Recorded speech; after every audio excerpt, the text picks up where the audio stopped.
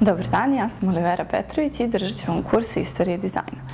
Ovaj kurs će nas provesti na jedno putovanje od samog početka dizajna pa do današnjeg dana.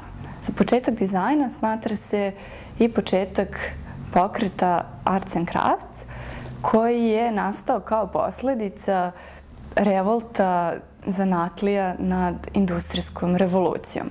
Dalje ćemo se prošetati kroz periode od avangardnih pokreta preko pop arta i kubanske revolucije pa sve do današnjeg dana.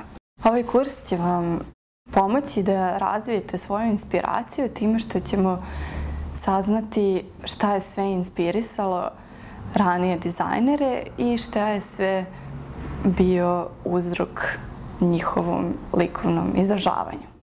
Znači, vidjet ćemo, na primjer, kako je dizajn korišćen i manipulativno u neke svrhe propagande do samog dizajna koji se bliži likovnoj umetnosti.